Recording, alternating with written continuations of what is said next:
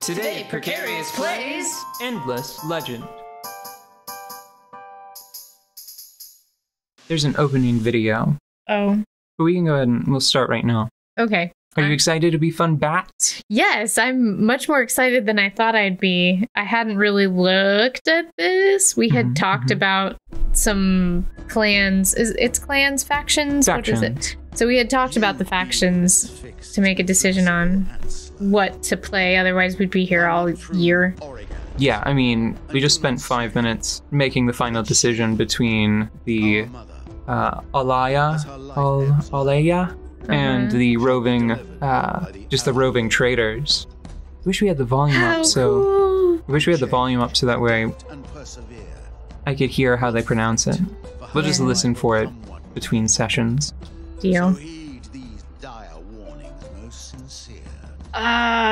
Okay, so I have played a lot of Civilization 3 and Alpha Centauri in the past. I don't play these types of games as much anymore because it's sort of a time commitment unless you like turn everything up really fast and just decide that you're just gonna do like a whiplash type of game, which I don't like so much. So I haven't really played one of these in a while. And then you came across Endless Legend. Well, and Endless Others. Oh yeah. Of the endless variety, but Endless Legend, and you described it to me as much more Alpha Centauri-like, which I like Alpha Centauri better than Civilization for the most part, because I don't know, it just feels more homey to me. The ancient world is always a little bit befuddling. Ooh, that's pretty good. Okay. Endless Legend is far and away my favorite game of this style, like hex grid management, civilization-y type builder deal. Yeah. And yeah, like you said before, it is a better sequel to Alpha Centauri than Civ Beyond Earth, I would say. Rumbling Stones. Okay, no, I guess the first one. This faction, they don't get very many cities, if I remember correctly. I don't think that they are big into... I think that they have sort of like a squat empire. I don't think that they... Or no, I'm sorry. What's the term? You either build wide or you build tall, and I think that they have like one super city, one or two of them, right? So I need to make sure that my first city is a good one. I normally like to be near the ocean if I can manage it. It feels pretty boxed in right now. Yeah, and I don't...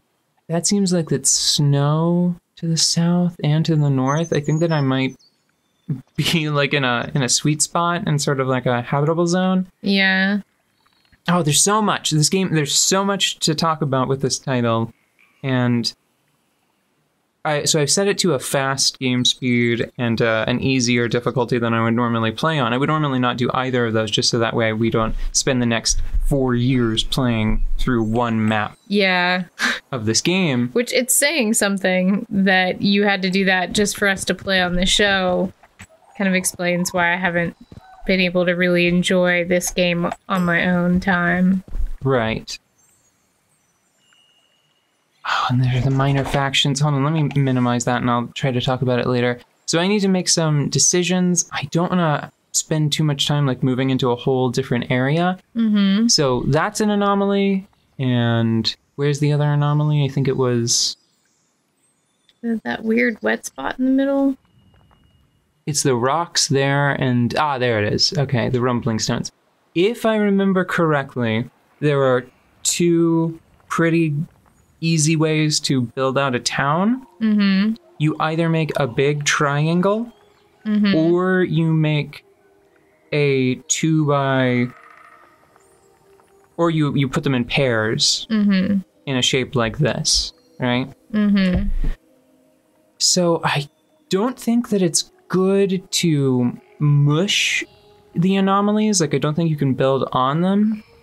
But you could build right between them, perhaps? Yes. So I think what I'm going to do is I'm going to pick my settler, and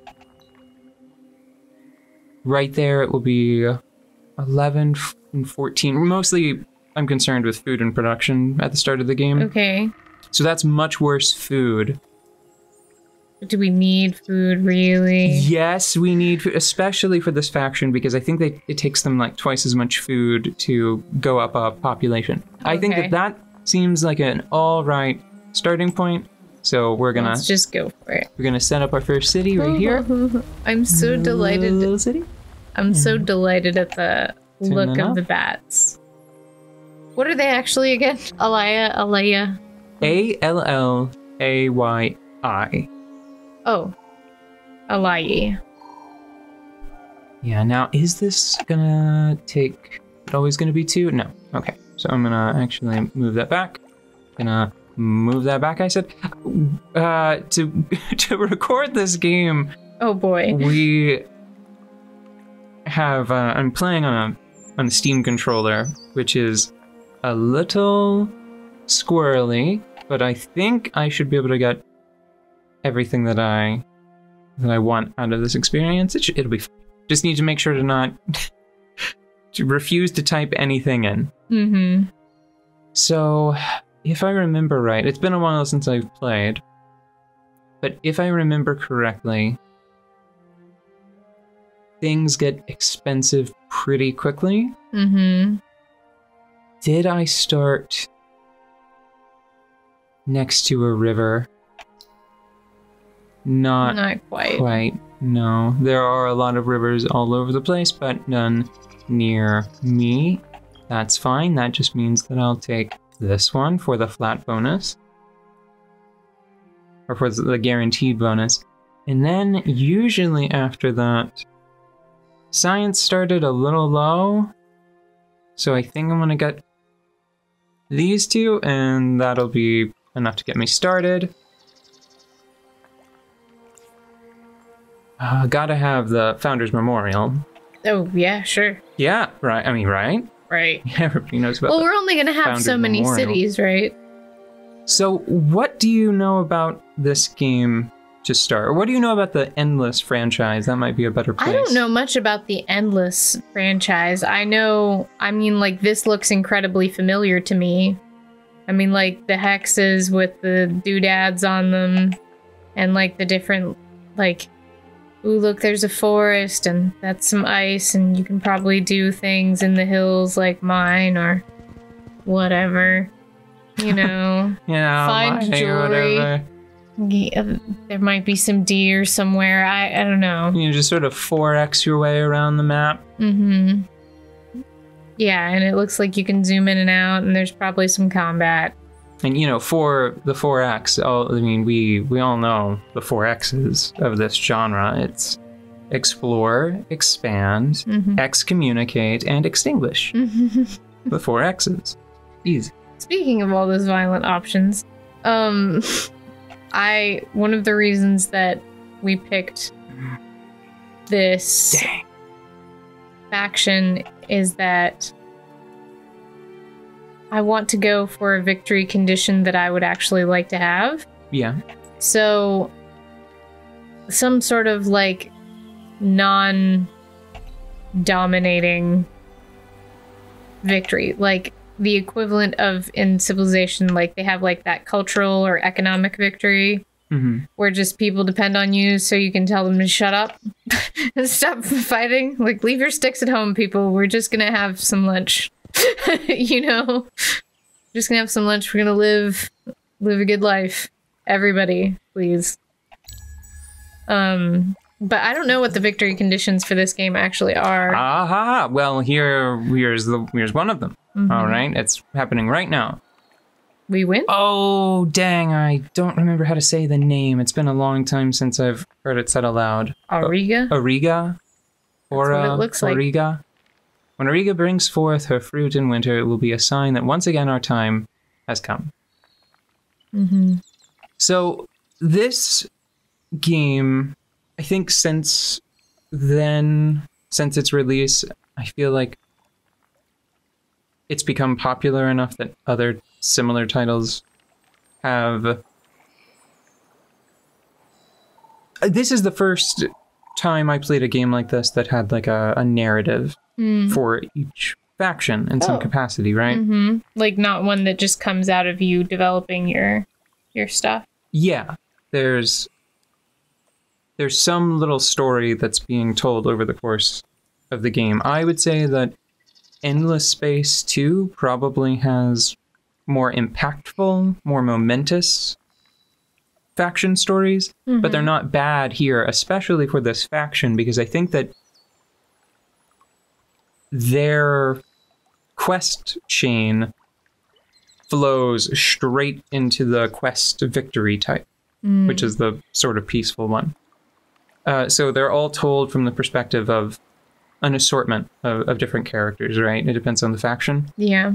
The cultist one is sort of chilling because it is all told from the perspective, I think, of somebody that's being indoctrinated. And there's like this rise and fall of their like willingness to participate. It's creepy. But here, I think it might just be one of the sort of iconic members of the faction that we've already seen, like on one of the loading screens or in the intro video. So the burden and the glory fall to me. We have taken the return of the Guardians as a signal. From the forest and the mountains, we come together to rebuild our culture. In my hands, it's the waxed and oiled leather pouch, black with age, that contains the... Is it apostle? Apostle? I think it might be apostle. Okay, if you say so. Apostle of Vros, Greyspire, and Ucalgion, the ways of prayer. Through all the silent years, we have guarded these scrolls, handing them down from father to son, waiting for the moment when we could once again serve our role as sentinels of Mother Auriga. We are together, except for the flying Skyfin, a symbol of our power and freedom. With its strength, we can reclaim our place by her side. These pearls, the winter fruit of the apostle. Maybe epistle? Gonna have to look up a lot of words between... sessions. You gotta love those fantasy words, man. Well, I think that's a biblical word, which is why I'm pretty confident that it's... Oh. I thought apostle is spelled with an A, and epistle, like apostolic, is with an E, epi. It's Latin, isn't it?